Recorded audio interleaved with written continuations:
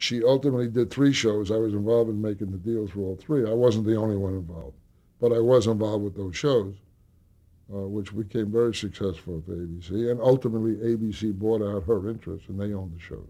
She was so strong. She was the leading lady and a disciple of the great lady from soap operas was a lady by the name of Irma Phillips that Fred Silverman will talk about forever. And these people lived in Chicago, and they worked with the ad agencies and Procter & Gamble and all, and they did the soap operas.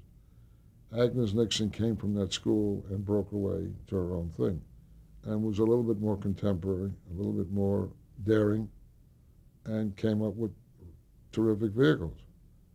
Now, all I could really do was involved with it, bringing her to the buyer and helping develop a relationship. I had nothing to do with the creation of the show. She did that. In the daytime area, it was very important that they write a Bible where the show will go for the next 3 years. And she wrote great Bibles, and she did a lot of the scripts, and she re-edited a lot of the scripts. And we got a producer for her because she hadn't produced on her own.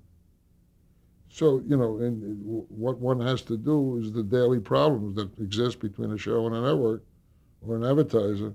Something always comes up. Somebody doesn't like this or like that, or should we change this?